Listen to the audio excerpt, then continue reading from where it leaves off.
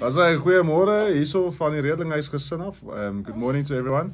Hello. Yeah, I thought it well to get them in as well because they've been such a big part of this lockdown time. Just to have them in to treat you guys with a better view than myself, to get some pretty people into the shot as well. But yeah, Monique asked me to do a video in this lockdown time about the different challenges that we do have. And yeah, to be honest, there is challenges. I think all of us can confess to that. But what we've been trying to do, and yeah, what I've learned over the time is, to focus on the negative things are just going to make you negative. If we focus on the positive things and the things we can be grateful for, it tends to just be so much easier. So yeah, we are fortunate that we are staying here on the farm. So there's a lot of activities we can do. There's a lot of time the kids can go outdoors. And I must say the challenge is with the 2 kids in the house. It does get really busy during meetings. And what is fun is in our team meetings, it's something that we've put in place while we have team meetings for the team. So we have 40 guys on a Zoom call. And if the guys forget to mute their microphones, there's a couple of interesting things that come out. You see the kids pop in every now and then. So it's just been a different time, but it's been such a special time in the same breath, and there's been a lot of time for family, something that we normally don't have, which is a massive privilege. So focusing on that really makes this time so much easier. Like I said, what we've been trying to do at the Lions is we have our coaches meetings in the mornings and then team meetings, which is lekker. Yes, I love seeing the guys' faces, and there's always a couple of jokes in the beginning of a meeting, and it's just nice to see the guys. Yes, because we do miss each other a lot. Maybe it's just me, I don't think so, but I've been missing the guys a lot, so missing the contact with the guys, because we do spend so much time together, and I think it's been 9 weeks now that we haven't seen each other, so it's really getting long now, but the meetings do help. What we focus on in the meetings is obviously there's been a lot to reflect on after the first 6 games in Super Rugby this year. There's been a lot of work-ons that we had to talk through.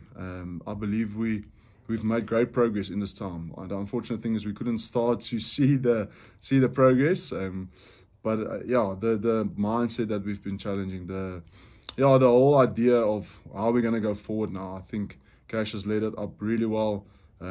Just to get us focused on a new beginning, which we can't wait for. Really excited to get started again. So as soon as it ends, we can't wait to drive back to Joburg every morning early and see the boys and start working and doing what we love.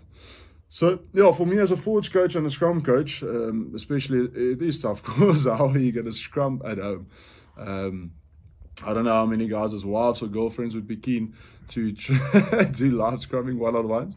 But so there's a lot we can do actually. There's Rupert has sent the guys a lot of good exercises to focus on posture and shape, getting the guys' core strong, focusing on the things you can do, working on shape, obviously getting the muscle strong that you use for scrumming. So I think that's the main thing we could have done in this time. So obviously a challenge, but good as well. There's a lot of time that we could review all the scrums that we did have before, and obviously look at the things that we need to do better, and that is a privilege to have this time to do that. Also, what has been great in this time is to spend time on individual growth, and that's what we've been encouraging the guys. So in our team meetings, we've played a couple of videos to the guys, TED Talks, stuff like that, and it's just to encourage us to think further and to think about growth, because that's ideally what everyone wants to do. Is if you're not growing, you're going backwards. So for us, we want to keep the guys growing, and it starts with us as well. So on the farm, been trying to keep active, waking up early in the mornings.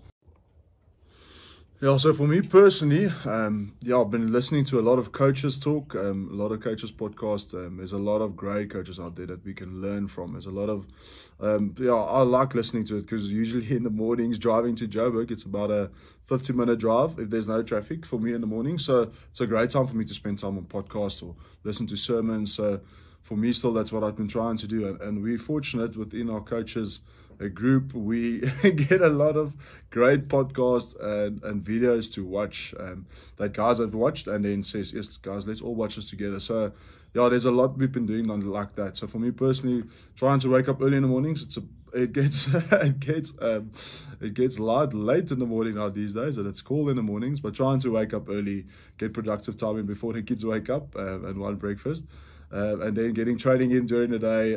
Sometimes I don't train as much as I used to, but yeah, I think I'm quite active running after the kids during the day. So yeah, for me that's a great day. Waking up early, getting some work done, training, spending time with the kids. I'm on the phone quite a lot because I do miss people. So I want to spend time talking to people. And then yeah, juggling the time between myself and my wife, because she obviously has a lot to do. Yeah, running the congregation on her side. So she's also busy. My mother-in-law did stay here with us a bit, which really did help to look after the kids. So yeah, it's been a busy time, but it's such a massive privilege. So focusing on the positives in this time, I think that's what drives us and wakes me up every morning. And yeah, can't wait for every day. And actually, the time flies by quickly. So yeah, I can't wait to get back. Really can't wait to get back. I'm sure all of you are with me in that. Can't wait to get back onto Emirates Airline Park and playing and hopefully inspiring you guys. So yeah, as soon as we can go, I'm sure we'll be there. Hopefully it's sooner rather than later. But I hope you guys are also staying positive. I hope you guys are also keeping or having something to hope for. I think hope is one thing that really drives us, is if we have something that we hope for. And we know, we know there's great things ahead. And this too shall pass. So let's stay positive. Let's all stay strong together. Let's all stay positive together. And thanks for all the support in this time, guys. And I hope all of your families are safe, and I hope you're having a blessed time. Let's make the best of this time. We won't get this much time with our families again. I know it drives us crazy sometimes, but it is really special. I don't think we'll ever have a time like this again. So let's stay positive. Yeah, and thanks for everyone that is sending positive messages. Really appreciate you guys, and can't wait to see you again on Emirates Airline Park. Cheers. Bye-bye.